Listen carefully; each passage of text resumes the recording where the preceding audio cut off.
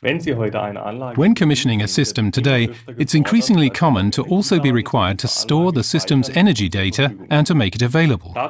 So, SBC offers S-monitoring, an easy way to log the data on the controller and to save it in the file system. To set the energy monitoring function, open the device configurator. The automatic function can be set in the monitoring section. If you activate this, one value for each meter is automatically stored in the controller's internal memory once a day. Additionally, you can log the data at shorter intervals.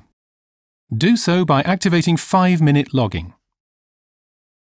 5-minute logging requires a memory card in addition to the internal memory, as it accumulates a huge amount of data.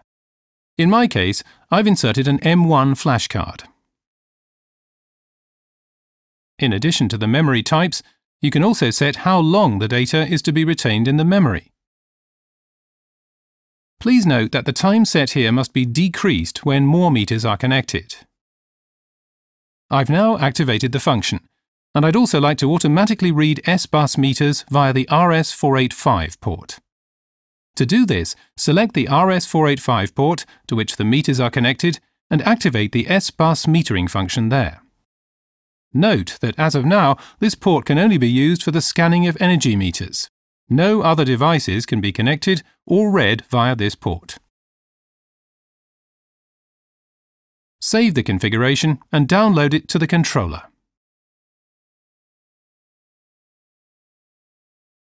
If you now connect to the controller with an FTP program, you see that one value is saved for each meter once a day in a CSV file in the internal memory.